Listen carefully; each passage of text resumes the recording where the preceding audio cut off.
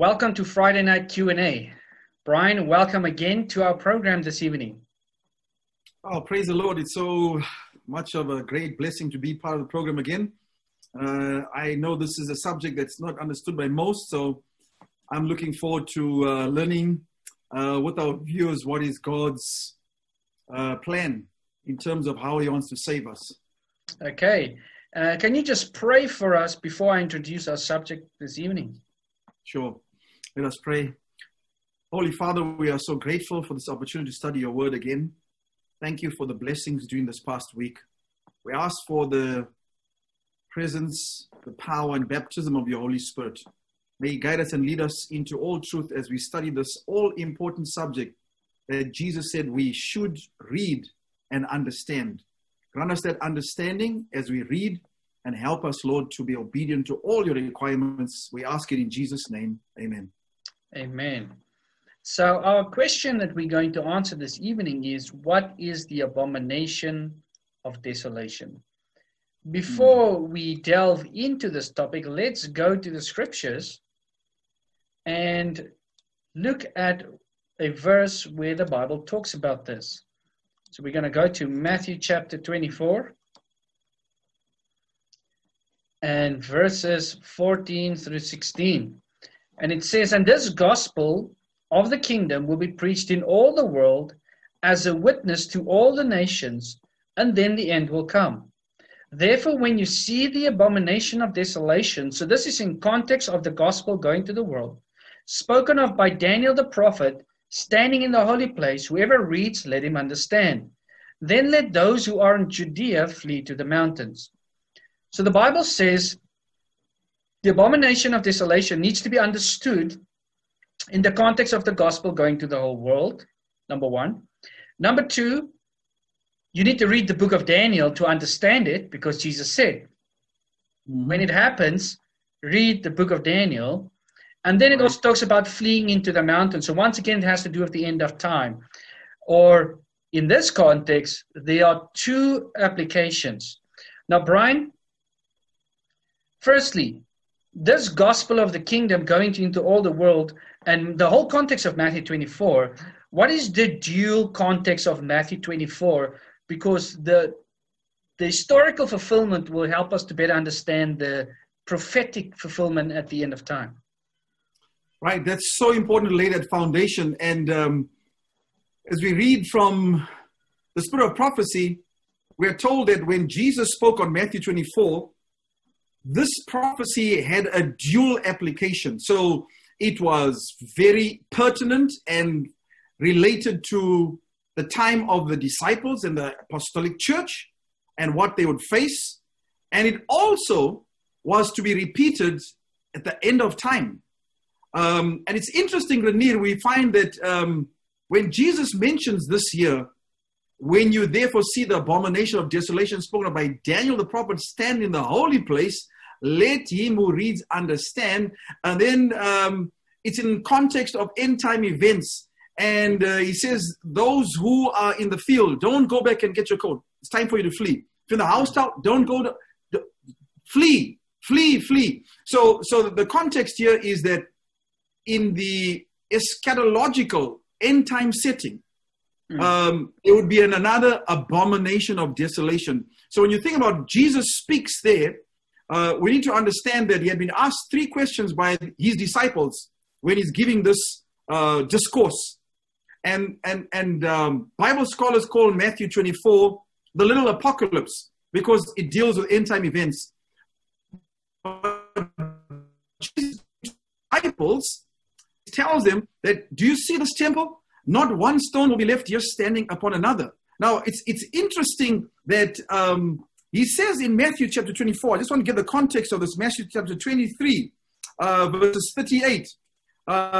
He's come, this is the Passion Week. Jesus is about to be sacrificed. And in verses 37, he's on the Mount of Olives. He's looking down on the city of Jerusalem, and he's crying out for this generation. He says, "O Jerusalem, Jerusalem, thou that killest the prophets and stonest them which are sent unto thee, how often I would have gathered thy children together, even as a hen gathered chickens, and you would not." And then he says in verse 38, behold, your house is left unto you what? There's that word, desolate. So what is this desolation Jesus was speaking of?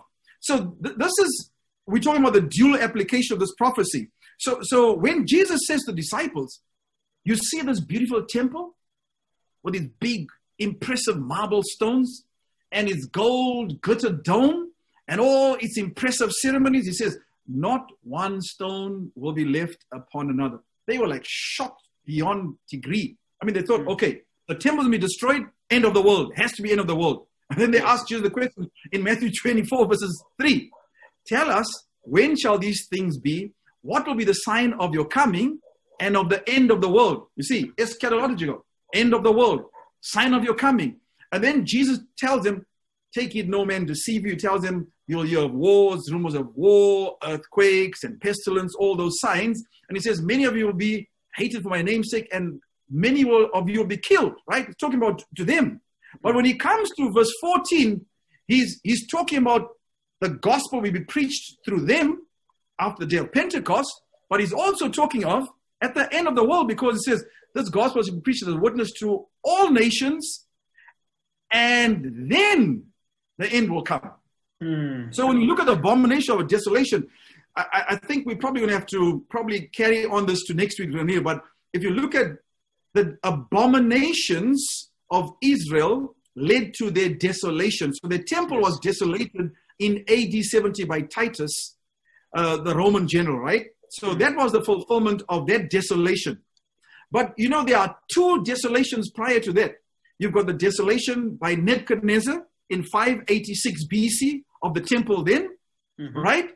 It was rebuilt. And then Jesus said it'll be desolated again, AD 70. And then, of course, in the future, there's going to be the temple in heaven, that there's going to be a rival temple on this earth that will bring about a desolation. In other words, the abominations, all the sinful practices of Israel led to the abomination. So I'd like us to unpack it, Renier, and I'd like us to look at how Daniel speaks of it, because three times, Daniel chapter 8, Daniel chapter 11, and Daniel chapter 12, he speaks of this abomination of desolation, which Jesus is talking about. But remember, in Daniel's time, the temple had already been desolated by Nebuchadnezzar. And what was the reason? Jeremiah had told him in Jeremiah chapter 17 that if you will keep on breaking the Sabbath, God is going to send the king of Babylon and he's going to destroy this place. Did they listen? Well, in Jeremiah chapter 25, and then also in Jeremiah chapter 29, verses 11, God said there would be a desolation by the king of Babylon for 70 years. And while the land lay desolate, in other words, the 70 years of captivity in Babylon, the land lay desolate. So what are we saying? The abominations, the sins of Israel that led to the desolation of the sanctuary in 586 by Nebuchadnezzar also was the abominations of Israel that led to the desolation of the sanctuary in 70 AD. And I'd like us to look at Ezekiel 11. Maybe you've got something you'd like to add now and take our viewers to, but if we look at Ezekiel chapter 8, it speaks of the abominations there. And Ezekiel's been told by God, Son of man, let me show you what my people are doing there in Israel. And he takes him to the temple. First of all, he sees people there that are offering sacrifices, polluted sacrifices. They've got idols there in the temple. And then God says, you think that's bad? You think that's a bad abomination? Let me show you a greater one. Then he takes them. There's women baking cakes to Tammuz. And God says to him, Ezekiel, I'm going to show you even worse. And then he takes him and he looks to the hole. And then what does he see? 25 of the elders with their backs to the temple, and they are worshiping the sun in the east. Now, the temple was west facing, but they got their backs to the temple, and they're worshiping the sun in the east. And God says this was the greatest of all abominations, the desecration of God's Sabbath, the desecration of God's temple, the desecration of the body, the animals, the food they were eating. So their abominations led to the desolation. So we need to look at the end time scenario and work out what's going to happen there. So let's stick with this, the original Abomination of Desolation, by Right. giving the text. And then maybe next week we can jump into the end of time application, when we look at Babylon's abominations in a cup and how that Right. will lead to the desolation of all those that drink and follow Babylon. But so let's That's look good. at the old, the historical one that's already happened, but yet it was Right. still prophetic for Jesus when he said it in Matthew 24. If we jump right. to Luke 21, 5 and 6, Luke 21, 5 and 6. 21, yeah, that explains Matthew Yeah. 24, 15. Yes, it explains Yes. it. So Luke 21, 5 and 6, it says, let me just click it correctly. There we go. Then as some spoke of the temple, how it was adorned with beautiful stones and donations, he said, these things which you see, the days will come in which not one stone shall be left one upon another, that shall not be thrown down. So this is now the same thing that Jesus said in Matthew chapter 24. But then Right. Jesus explains it in Luke in a way that the wording gives us the exact thing that's going to happen. So let's Right. jump to verse 20 20. and 21. Mm-hmm. And he says, but when you see Jerusalem surrounded by armies, then know that its desolation is near. Then let those who are in Judea flee to the mountains. Let those who are in the midst of her depart, and let not those who are in the country enter her. So here's the same thing we read in Matthew 24, verse 15 and 16. Let's go back to it so that the viewers can just see that it's the same context, which says, the abomination of desolation, let those who are in Judea flee to the mountains. So Luke's answer to this is, when the Roman army surrounded Jerusalem, that was the sign for the people to flee into the mountains. Right. So the abomination of desolation historically was when Jerusalem was surrounded, AD 66, 67. It was surrounded.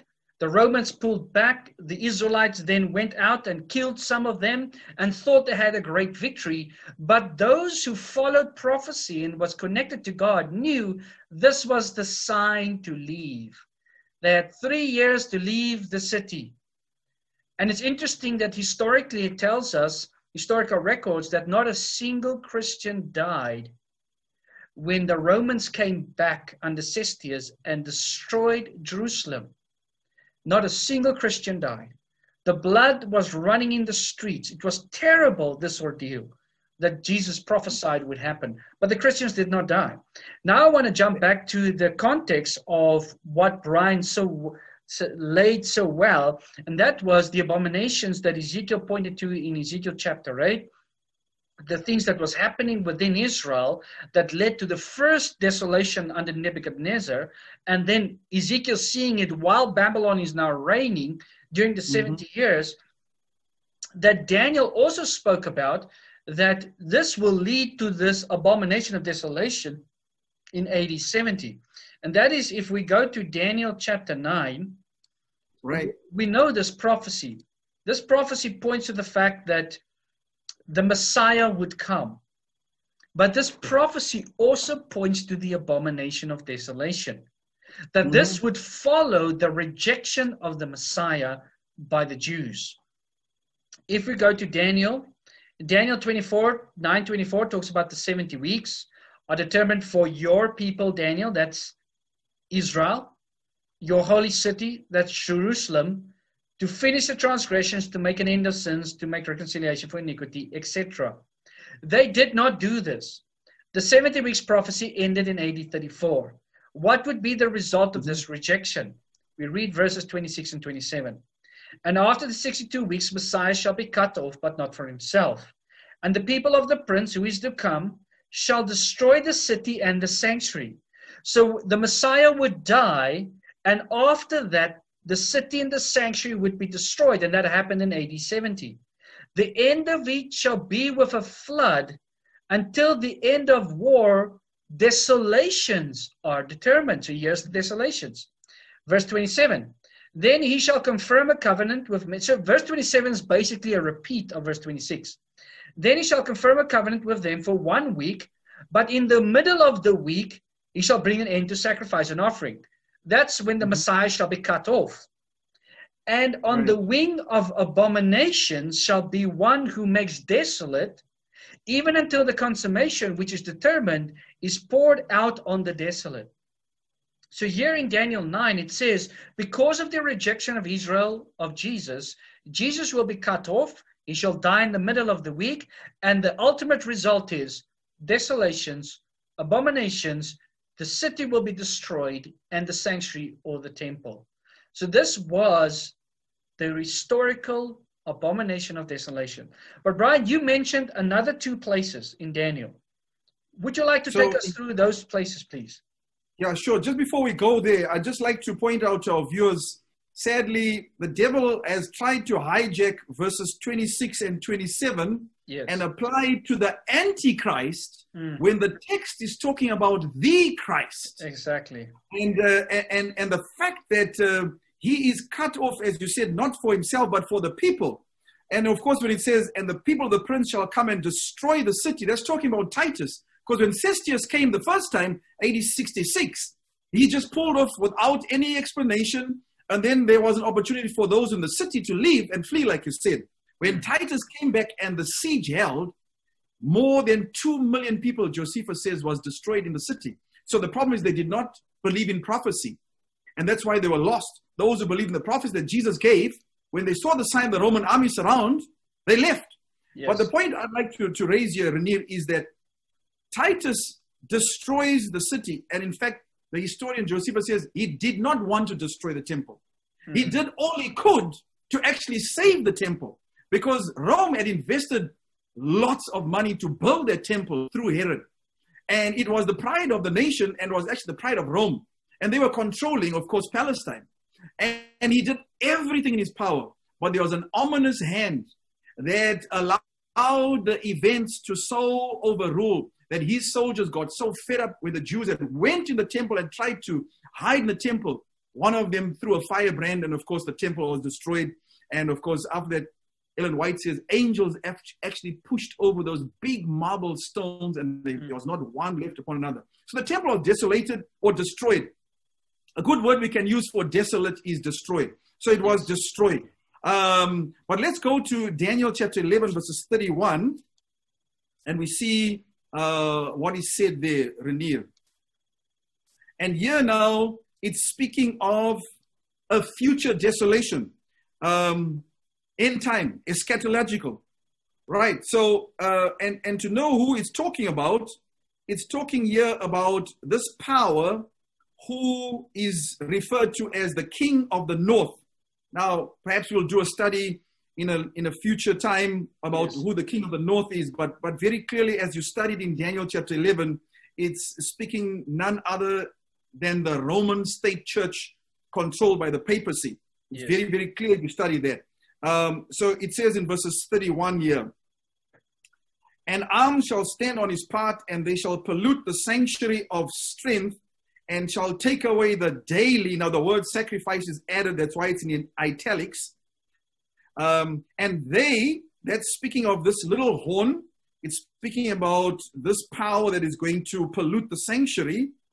They shall place the abomination that maketh desolation. So very clearly, the abominations or the transgressions of the church, the disobedience of this state church will lead people to worship God, not in spirit and truth. But Jesus, remember, Jesus said in Matthew 24, 3 times, he said, take heed that no one deceive you. Many shall come in my name and say that they are Christ, but don't believe them. And finally, verse 24, he says, they shall come in my name and, if possible, will deceive the very elect. So what is this problem here? What is the daily, Renier? The daily represents the intercession of the priest in place of, in this church, in place of Jesus Christ, the high priest. In other words, it is the substitution of God's truth by the abominations of which we read in Revelation chapter 14, this cup that you mentioned full of abominations, which leads people to worship God in falseness. And that is the abominations that makes desolate. And then there's one more time here in chapter 12, and it's in chapter 12, verses 11. Again, it refers to daily sacrifice. And from the time that the daily sacrifice again is added, shall be taken away, and the abomination that maketh desolation set up, there shall be 1,290 days. So there's a time prophecy. And as we look at this time prophecy, the 1,290 days, inside of that is the 1,260 days, which is when this papal power will replace God's sanctuary with an earthly sanctuary and set up abominations that you can go to a priest and have your sins forgiven. You don't have to go to Jesus Christ. That's an abomination. You can come to the Mass, and the Mass, people don't understand, is an abomination. It is what they call transubstantiation, when the priest prays over the round wafer, which actually is a symbol of the sun disk, and he prays over the wine, which is actually fermented wine, which is not used in the sanctuary at all.